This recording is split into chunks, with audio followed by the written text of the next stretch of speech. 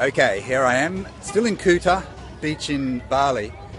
This one is, this little thing behind me, well it's not little, it certainly represents something much bigger than it looks. This is the memorial to the people who were murdered by the radical Muslim, group or whatever you call them, that had a bomb, set up some bombs in this nightclub. Apparently this is where the nightclub used to be. Yeah.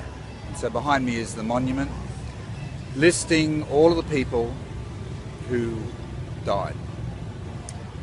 So yeah, if you come to Bali, you really want to come and see this, particularly if you're Australian, because a big chunk of them were Australians. Okay. It wasn't the only bombing. There was another one that was closer to the beach or on the beach. In fact, I have an acquaintance or even a friend who was affected by that, and he's a very intelligent guy, ran a successful law practice, he's a lawyer, a law practice in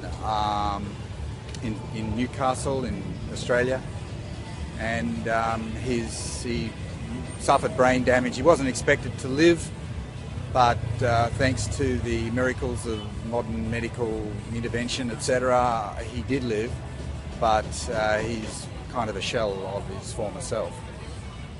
So yeah, particularly if you're Australian or you've got people who were affected by this, you should come and have a look at it. Probably find it a little bit moving. It's closed today, I can't get in, but just thought I'd give you a little bit of a heads up on it.